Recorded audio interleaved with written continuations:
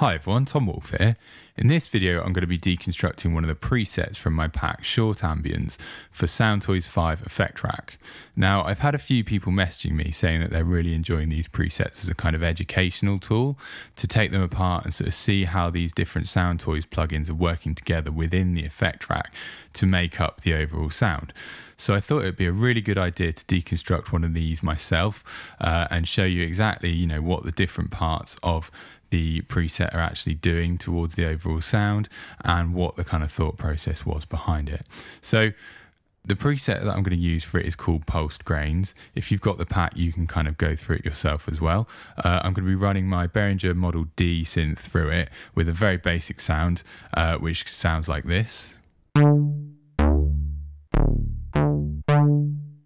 Okay, and this is what it sounds like with the preset.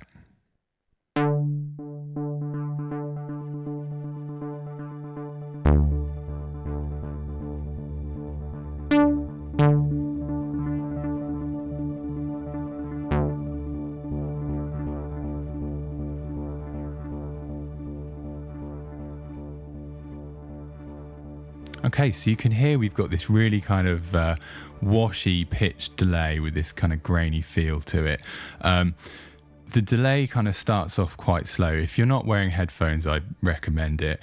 Or, through studio monitors, because we've got this kind of stereo delay that's starting it off. And then a kind of longer kind of fed back delay. And then it kind of starts pitching. So it goes through these different stages. So let's have a look at that. So the pack Short Ambience was designed to take the, you can run these really short, quite simple sounds to it and get these big kind of ethereal ambiences to them. So, playing that on its own.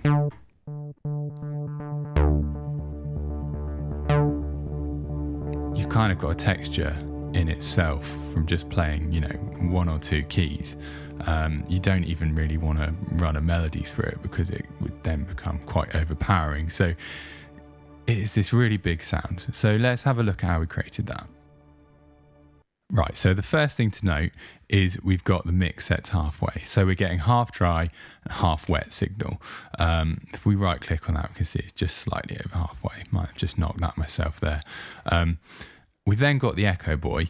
The Echo Boy is set, the mix is set all the way to wet. So that means the signal is going to be completely just the delay. We're not going to get any dry signal into that first Echo Boy unit. But because we've got the overall mix of the effect rack set to 50%, we're still getting some of the dry signal, which is what's so great about the effect rack, that you can kind of have this purely wet signal in here and kind of have the cumulative effects of these different plugins working together, and you can still kind of blend that into your original sound. So in the Echo Boy, we've got it set to ping pong delay, and on my ping, which is the left channel, we've got it set to an eighth note, and on the pong, which is the right channel, we've got it set to a dotted eighth note. So we've got that feedback set to just under halfway. And then, as you can see, we've got no low or high cut filtering going on here. The main thing to pay attention to is the style. Effect Rack has all these different styles within it. There's loads to choose from, and you can also change it as well. This one is unedited. I just chose the distorted style for this patch. But let's open up the style edit so we can just have a little look at that. So this is what the sound sounds like with just this first Echo Rack on.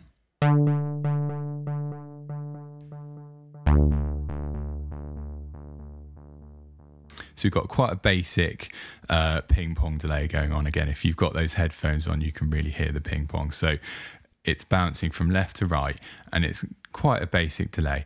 It's not really distorted, but it's certainly got a little bit of kind of crunch. We can change the style there to, say, analog delay. We get a much brighter kind of sound to it. Or, for instance, telephone. You get a really bright kind of top end only delay sound.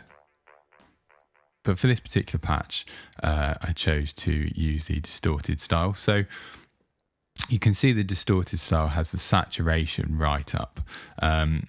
We've got the decay saturation set almost to the top, and we've got the output saturation again set to almost the top. I think they're both on about 20 dB. So there's going to be a lot of saturation coming into this sound and processing the sound, which is why we get that kind of darker, kind of more smeary sound to some of the other ones. You can also see that we don't have any diffusion or reverb kind of happening on it. So it's quite a dry delay sound. There's also just a little bit of kind of wobble happening on it, by default on this particular style. So it does have slight kind of pitching with the rate set relatively high, not too high, but just a little bit of kind of wobble going on to give the sound a bit of character. And then there is some kind of shaping going on over here, not too much, but we've got a little bit of EQ. You can see we've got it set to cut out around 2600 hertz there, just a little bit, not too much. The other two aren't really doing anything there. They're both set to 0 dB, but we've got a little bit of kind of mid EQ. Okay, so that's given us this kind of basic delay sound. So let's have a look at the next part of that. So we've now got Echo Boy Junior, which is kind of, just switching that on, you can already hear the kind of character change. Echo Boy Junior is a sort of stripped back version of Echo Boy, but it's an amazing kind of delay plugin on its own. It has a lot less features, but it has its own kind of characteristics to it, and it's great if you want to create a sound really quick. But also it does have its kind of own flavor to it, so it's quite nice using it as a separate plugin to Echo Boy. So let's switch that back on and show you what that's doing. So we've now got the mix set to 100% again on this, so it's completely wet signal. Let's hear what that's done to our sound.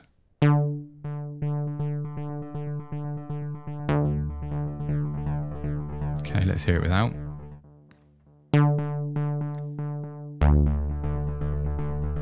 Okay, so you can hear it's bringing in this really kind of fed back delay signal. So what we've got this set to is we've got it set to ping pong mode again, and we've got it set to a dotted eighth note. We've got the glide off, and then we've got the feedback set really high. So as you can hear, we're getting this kind of very long feedback happening in the sound. That's set to 0.87. So it's not kind of going into self-oscillation territory just yet. It's not quite high enough for that, but it's certainly a really long kind of feedback tail. We've got the style set to studio tape, which is, it's the same as this kind of style here. We can choose different styles in there. We've got a few of them in our Echo Boy Junior, but we can't go under the hood like we did with the style edit. We can't change the sounds, but studio tape's a really nice one to kind of use. It's very sort of warm, but doesn't change the characteristics too much. We've not got any low or high cut. We've not got any saturation on there. So yeah, this is kind of adding that extra,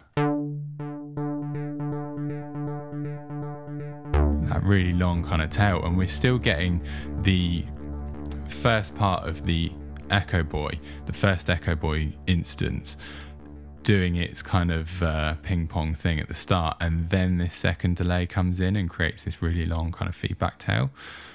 So the next thing on it is Filter Freak. So let's switch that on. So what Filter Freak is doing is it's kind of creating this sort of pulsing effect. So the name of the preset is pulsed grains, and that's this is where the kind of pulse part from that comes. So we've got the mix set to 100% wet, so the entire signal is going to be filtered. We've got it set to rhythm mode, and it's going to be cycling across one bar. So across the space of one bar, the filter is going to open and close again, and the shape is assigned, so it's going to be quite a basic kind of shape for that filtering, which is what's creating that kind of pulse. It's set to low pass mode. The frequency is set around, just over 500 hertz, and we've not really got any resonance. Didn't want to add too much color to this. So let's hear it with that. So set to dry, we're not getting any of the filter. And that tail just keeps going, and we'll turn the mix up. You can hear it kind of pulsing and filtering in and out.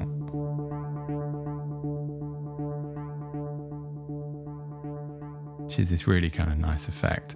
Another thing to also, take note of with the Filter Freak is that there's quite a few different styles in it. So if we hit that tweak button, we've got analog styles here, and you can change the different kind of characteristics of the actual filter sound. So for this, we've got it set to dirt. So it's, again, kind of like a slightly gritty, slightly lo-fi, quite vintage style to it.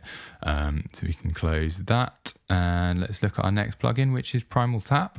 Again, this is another type of delay plugin. They're really kind of colorful characteristics to this plugin, and you can see, interestingly enough, we've got this set to absolutely nothing. Our delay time is set to 0. So it's not creating this kind of huge delay, but what we're using this plugin for is to shape the characteristics of the sound itself. Okay, so let's play it with the mix set to 0 first.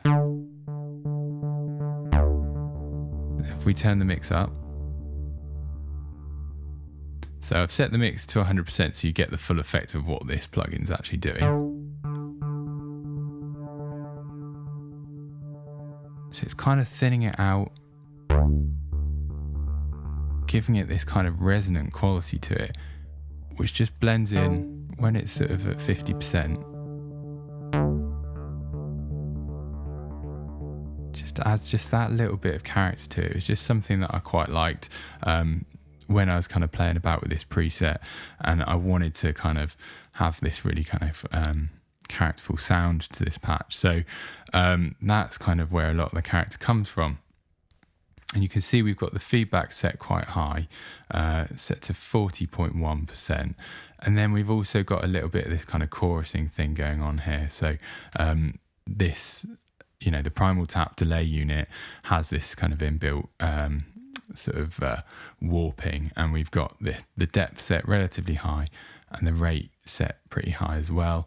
And we can look under the hood as well with the tweak button. We've got the algorithm set to ping pong, like with the other delay plugins that we've got, roll off set to feedback, and then we've got a VCO, which is a triangle wave, and the depth is all the way up. So yeah, this plugin, it doesn't have a lot of practical use. It's not adding particularly to the sound, but it is shaping it, and it's giving it that nice kind of character. And then finally, we've got the crystallizer, which is where our kind of grainy sound is coming from. So we'll switch the crystallizer on, and let's hear what that's doing.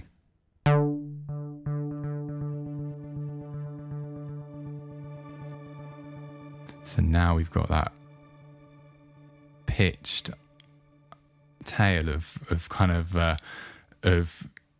it's like a kind of shimmer really that's kind of happening on the sound. Turn the mix down. Nothing.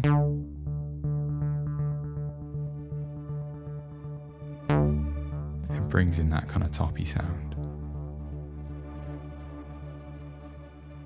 So not got the mix too high. We've still got a lot of the dry signal coming through, but it's enough to give it this granular pitched kind of shimmer. The crystallizer, as it says here, is granular echo synthesizer, and it kind of takes the sound that you run through it, and it slices it up into tiny little bits, and then it pitches those bits, and that's what gives it the kind of granular feel. So what we've got here, we've got the pitch set to 1200 cents, which is a full octave. We've got slice set to quarter notes. We've got the delay set to eighth notes. It's worth noting it is MIDI synced. And then we've got the recycle, which is essentially the feedback for it. We've got that set to just over a third. It's set to reverse, so the grains, when they get kind of cut up, it's reversing the sound before kind of playing it back. We've also got it set slightly to duck as well. So what that does is when the sound that's coming in to the crystallizer peaks our threshold, which our threshold there is set at 25 dB, the sound from the crystallizer ducks slightly, which gives us another kind of like pulsing sound. So you can hear it if I sort of play a couple of notes and let it ring out. When it drops below that threshold, the sound gets louder, which just adds another kind of like randomized, grainy kind of pulsing tonality to this preset. Yeah, I mean, If we look under the hood, we've also got the pitch offset set to 13 cents. So not all of the grains that are pitched are going to be exactly spot on. That would be a bit too kind of clean and digital. So the pitch offset is set to 13 cents to give it a kind of analog warmth to it. We've got the slice offset set to 6.0 and delay offset set to 2.0. So that just means they're not going to be exactly on the quarter note and the eighth note. There's going to be a little bit of deviation there again to give it that kind of analog quality.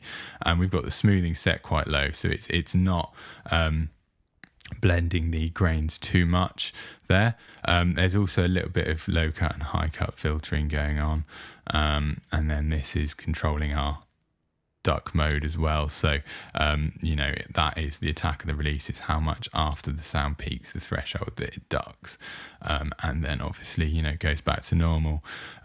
So we can kind of hear, if we turn the recycle down, we don't get anywhere near as much of that pitch and grain.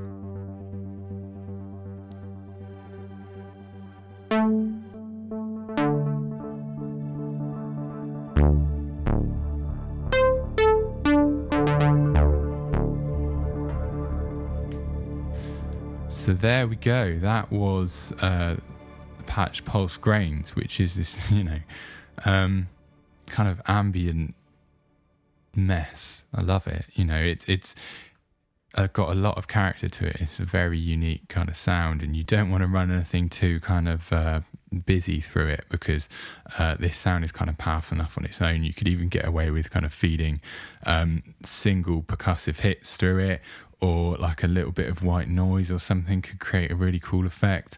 Yeah, it has this really long kind of floating character to it, which would just work really nice as a textural thing to blend into your tracks, to add a little extra something to it.